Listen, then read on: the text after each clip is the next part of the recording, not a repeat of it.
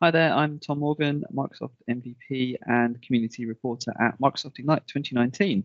I'm joined today by Stale. Stale, I'll let you introduce yourself. Hello, my name is Stale Hansen. I'm a MVP for 10 years, and I have been speaking at Ignite all those years. I think the first one was in 2015. Right, yeah, absolutely. And so you're doing a session at Ignite this year. What's your session on? So I have a session together with my MVP colleague, Morten Hellebro. We are going to show you in 20 minutes how to deploy an SPC in Azure, because it's a useful feature if you want to bring your own SIP trunk into Microsoft Teams, but also for those countries that don't have calling plans. This is the only option to bring your SIP trunk and telephony into Teams. And also, it's a really great way to have a cloud-only solution. It's the first time you actually can do that with telephony with your own trunk. So I'm really looking forward to that. So in 20 minutes, 20 working minutes, SPC. wow. Yeah, Fantastic. live in 20 minutes. Yeah. No risks there at all. No pressure, no risk. What could go wrong, right? Awesome. That sounds like an amazing session. That sounds awesome. Now I know, because we were just chatting before this, you've got some tips for attendees. So some Ignite tips. So you said you had 7. Is that right? I did a brain dump. I did a brain dump on some tips. Yeah. Okay. So I started with 3 tips, and then was like, oh, here's 4 more. So okay, let's go through them. So okay, first tip, number 1. Be early at the sessions you want to go to. And I don't mean like 5 minutes early or 7 minutes early, like 20 minutes early, 15 minutes early, because there's so many people attending. And if it's a popular session, it will fill up really quick.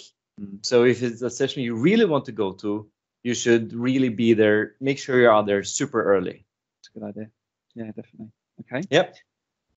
Number 2, it's Orlando, dress in layers. So have a hoodie, have a sweater, have a t-shirt. It's super cold inside, especially in some sessions. It could be super freezing. It could be under the vent. Make sure you bring clothes. But outside is hot. Even though it's November, Orlando is hot. So dress in layers. Yep. And bring your backpack with some water as well, because there's going to be a lot of walking.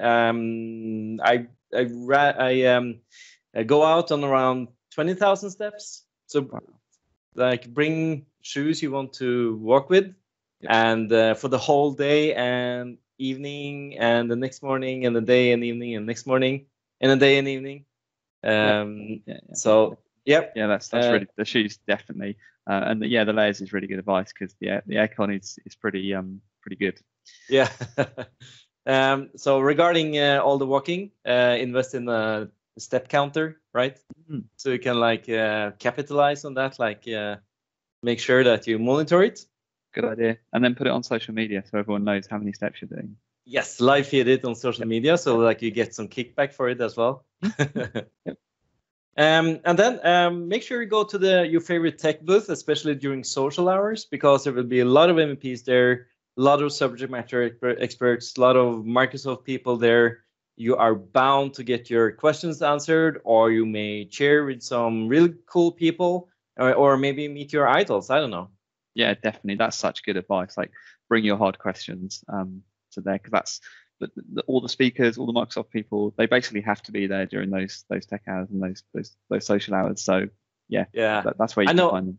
I know typically I gravitate around like the Teams booths, and I see a lot of older MVPs like gravitate around there. I'll just walk over and I see a lot of people I know and want to know. So yeah, use the tech booth. Definitely. And during the conference, use OneNote to capture, because OneNote now have Office Lens. So the first thing you open OneNote, take that first picture with the Office Lens technology, and then you take subsequent pictures as well and notes in the same notebook, and make sure it's a notebook stored in OneDrive, so it's stored in the cloud. So that way you can have some really good notes when you come back. Yeah, that's really good advice. I do that. I take photos with my phone, but I also have my laptop open, so I write my notes, and they just sync. It's the same OneNote, so the photos just come in, the notes come in. It works really well. Yep. So the last one, Start using To Do to take like quick notes during the event. You will get a lot of tips. You will get a lot of see a lot of tweets. You will see a lot of news. You will see a lot of blog posts that you don't have time to read right then and there. So send them to Do, or you can also send them to OneNote to make sure you find them again after the conference, because you will see so much information and you don't have time to process everything. So you need to find it again after. And check out my OneNote life hacks videos as well, especially on setting this up on a mobile phone, the Android, and for OneNote mobile as well. Fantastic. I'll get a link from you and I'll put that in the tweet and in the notes for the video. Brilliant. Yep. Excellent. Those that was my tips. Excellent. Awesome tips. They're really good. No, that's awesome. So you can find Stale's session. You can find it in the session builder.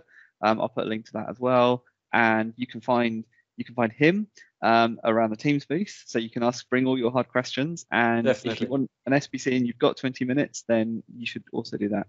Brilliant.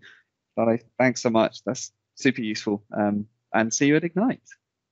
See you.